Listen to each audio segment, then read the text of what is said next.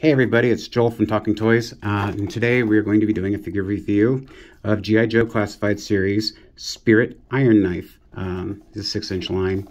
And with that said, we do with all toy reviews, we're going to start off with the box. So we have the G.I. Joe Classified Series logo, Spirit Iron Knife. We have the artwork here for the character. In the back of the box, we have the G.I. Joe logo, or the little star on that side there.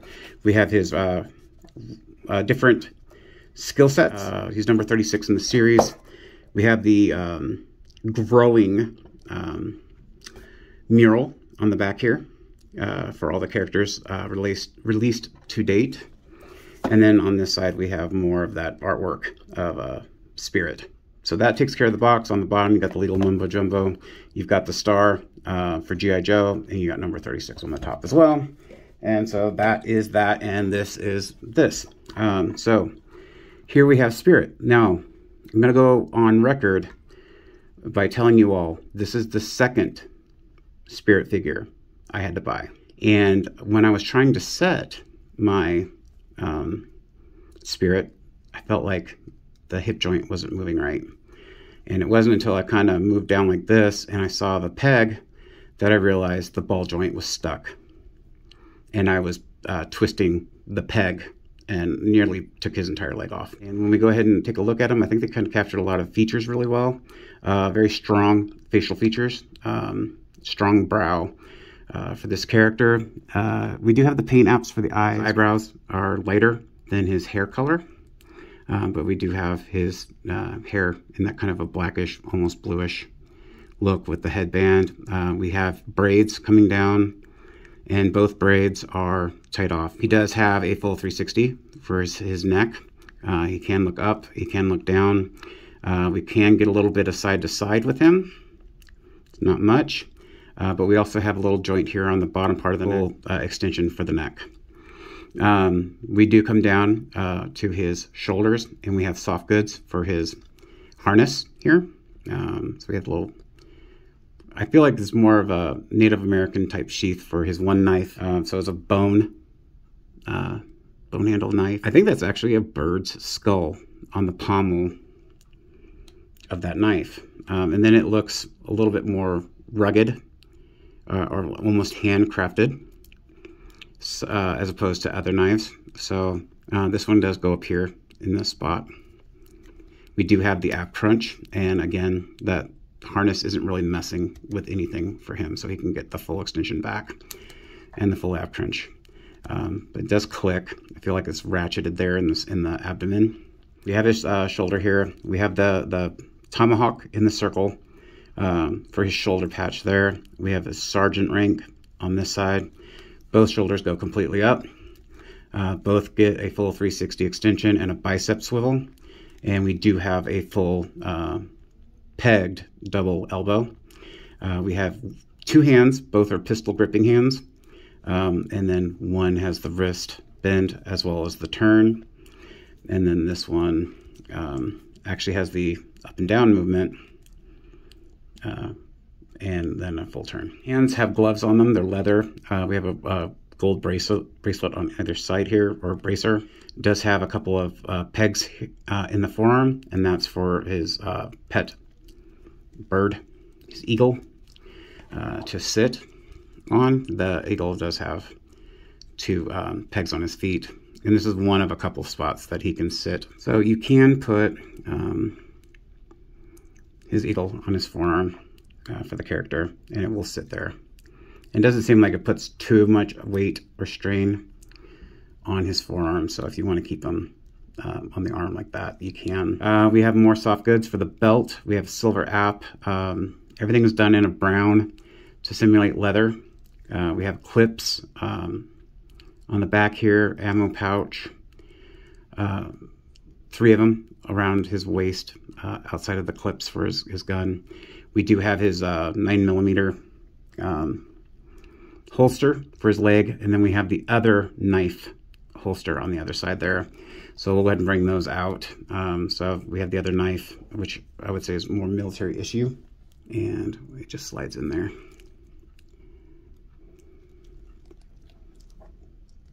All right, And then so I've got his knife in there, and it's not going to mess with anything. Oh, wow, wait a minute, hold on. And lo and behold, the ball joint for the hip is frozen in the actual socket. Damn it! So everything I'm doing as far as turning this leg goes, I'm putting strain on the inner part of the hip there, so I won't be able to move his hip. So that's 2 figures, 2 for 2 hip issues. If anyone else is having hip issues with this figure, would you please put it in the comments below and let me know? Because after my snafu with Hudson from the Gargoyles line, getting another figure with issues on it is just a quick way to piss me off, I think. We'll put the 9mm in his holster there. If his hips are working correctly, you're going to get a movement about yay high. Back was going to go about that far. He would get about that much in the split. You will get a double jointed knee, and you will get forward and back on the ankle, and then a tilt. And you should get a shin tilt as well. And if I recall, you do get a thigh swivel. So you do see the separation for the thigh there, and you'll get a thigh swivel for the figure. Next, he does come with his own rifle. It's not a sniper rifle. I don't know rifles. And I probably should have looked this up before doing this review. So I'm not sure what this actually is, other than I know it's bolt action. I know he's got a sight on it, and the clip, of course. And it looks like he's got a shoulder guard and probably a cloth over the butt of the rifle there. He's got a muzzle or a flash suppressor on the front. Very plain brown paint, and then the rest is just black. No dry brushing or anything like that. His backpack. And he has the stand for his bird. Again, there's 2 holes there. And you have the pegs on the feet. Sad day when the bird has better hip articulation than frickin' Spirit does. So, yep, he'll sit there on the backpack. So you have another spot, basically, to hold them. You got pouches on the back, all in a tan. You have a peg here for weapon storage.